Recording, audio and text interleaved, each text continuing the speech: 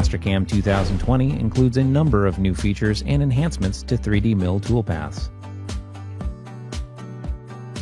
Equal scallop and scallop toolpaths now include the ability to select curves on the toolpath control page. When selected, the toolpath is created outwards using the curves as a starting point. When dragging geometry from one 3D high-speed toolpath operation to another in the Toolpaths Manager, the pop-up menu now displays more options for copied geometry. 3D Blend is a new toolpath that has been added for Mastercam 2020. Blend is based on the Surface Finish Blend toolpath but has been designed to be faster and provide a superior surface finish. Blend also includes benefits such as the use of stock and holder checking.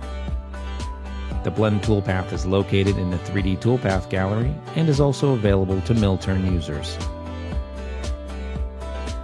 The Equal Scallop and Scallop toolpaths now support two new strategy options on the toolpath control page.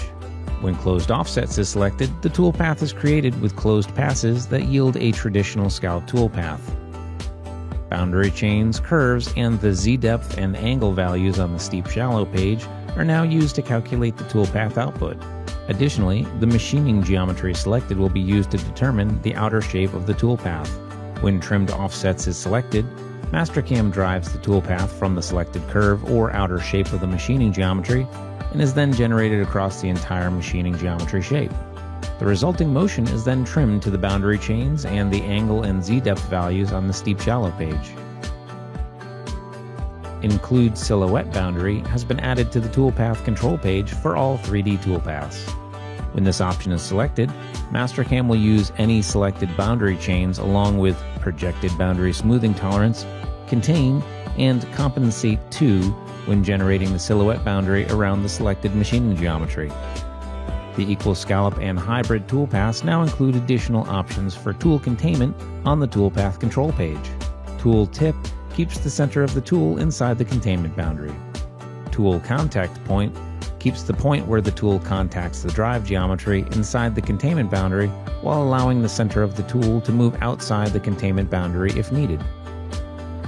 The Steep-Shallow page now allows you to individually choose to use either the minimum, maximum, or both minimum and maximum Z-depth values.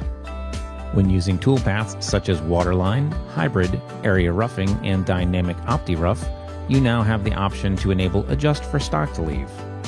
When the Adjust for Stock to Leave checkbox is selected, any values entered in the Floor Stock column for machining geometry on the Model Geometry page are added to or subtracted from your minimum and maximum Z-depths accordingly.